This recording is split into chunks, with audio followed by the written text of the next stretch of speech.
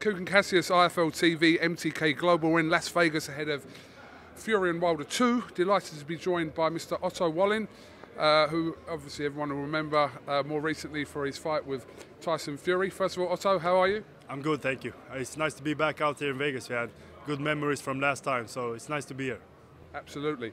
Now, you just reminded me that we've shared a car journey together, which I completely forgot about when I think, me, you, Eddie Hearn, I think there was another sparring partner as well. Lenroy Thomas was in the car. You know, that was before Joshua fought Charles Martin. I was there doing some sparring. Me and Lenroy, you know, were in Joshua's camp. So, yeah, I don't know where we were going. We were going somewhere. We were going somewhere with Mr. Hearn, and we don't remember where. But, yeah, that was a few years ago now. But, let's just kind of, obviously, people, you being around the fight week or so, people are going to undoubtedly talk to you about, you know, your fight with him. And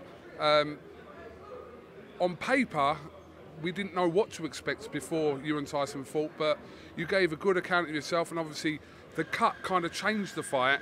But how, looking back on it now, do you reflect on that performance against Tyson? You know, it was a good performance. I would have liked to win the fight. That's why I was here. And you know, I think that Fury's team and him, they wanted to get a few rounds, you know, knock me out, but I wasn't gonna let that happen. And it was a good fight, and I did a lot of good things, but there's also a lot of room for improvement. So trying to work on those things and just come back better and be ready to beat these guys.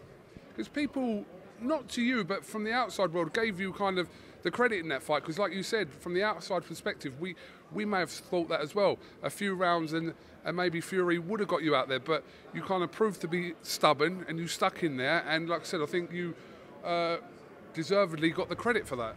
Yeah, and you know, I put in a lot of work over the years, so just to go in there on my biggest fight ever to just lay down, that's not gonna happen.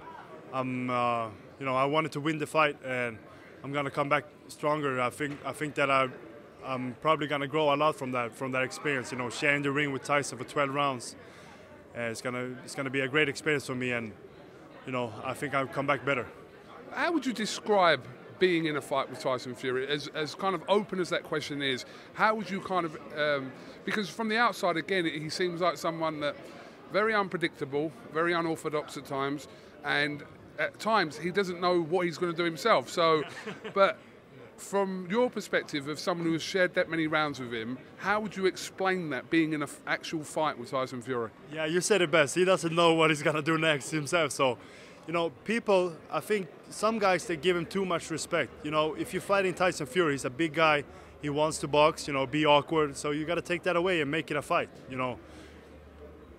He's a big guy, he moves his head well, he's got good defense, so why not hit the body? Because he's got a big body, so why not hit it?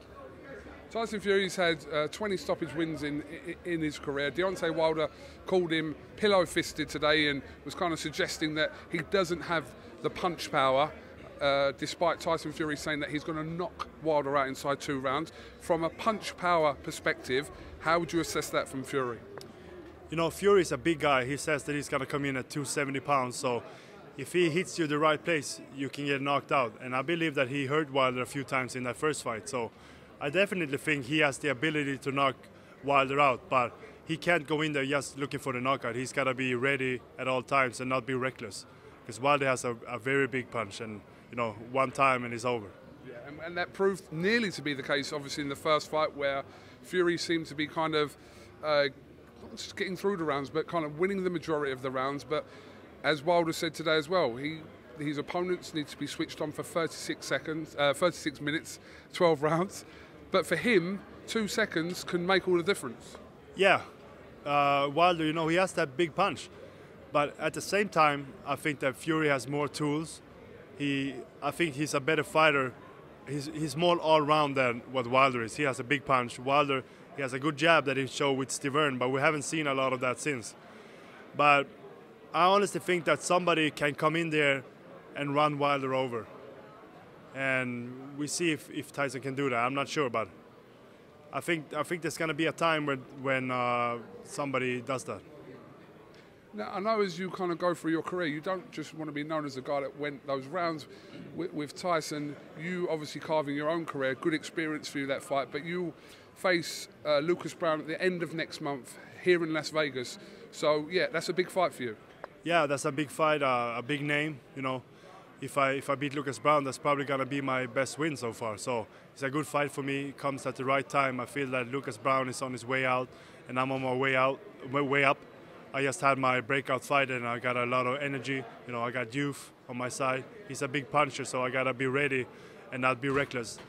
So you know, just go in there, be smart, and handle business, and hopefully take him out. That's at the theatre at the Park MGM on the 28th of March. Live on Showtime. Live on Showtime. That's the key one. That's the key one. Yeah. So here's a question for you. For someone who's been in the ring with Fury, that has sparred numerous rounds with Anthony Joshua, if you can compare those two situations to say who you think would win that fight, you might want to be careful here, but if you were to put that one out, Otto? Thank you for the warning. No, but I think that both are very good. You know, they are different. They have different skills, different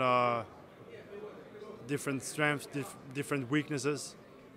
It would be a firefight, I think. You know, Joshua, big power, big puncher, and Fury, a good boxer. So two big guys, anything can happen, but it's hard to pick a winner. I think that would be a good fight. It's a fight that obviously us UK fans at some point do want to see, so hopefully we get to see that. I need a prediction for you for this weekend. Are you favouring one or the other? You know, with Wilder, anything can happen, and it can go. Yeah, you know, he just takes one punch and it's over. So it's always going to be dangerous with Wilder. But I think that Fury has more skills, like I said, and I think that he's going to be able to adapt better in the rematch. Well, we're looking forward to it. It's about 3 days away, so yeah, we can't wait, and I'm sure you'll be an interested spectator watching this as well, ahead of your fight on the 28th of March. Have you got anything else you'd like to add, Otto? I would like to add that I want to say thank you to my UK fans. There's a lot of guys getting a hold of me on social media and stuff, and I'm very happy about that. I get a lot of support from out there, and you have very good boxing culture, so I like that. Thank you, guys. Sorry, Otto, I've actually got one more question. Obviously, the much publicised cut that happened to Fury in your fight, you think that obviously this is something that could reopen in the Wilder fight and something that Wilder will specifically target early on? Yes, of course it can open if he gets hit in the right place. But I think if Wilder comes out there, yes, trying to go for opening the cut and you know, hit him, it's gonna play in favor of Fury, because you know, only going for the head against Fury is just good for him, because he moves his head well and he's got good defense. So Wilder's gotta be smarter than that to just go after the cut. Mr. Wallin, thank you very much for talking to IFL TV, and like I said, wish you the best of luck here in Las Vegas next month, and hopefully we'll get a chance to catch up with you soon. Yeah, okay, thank you very much.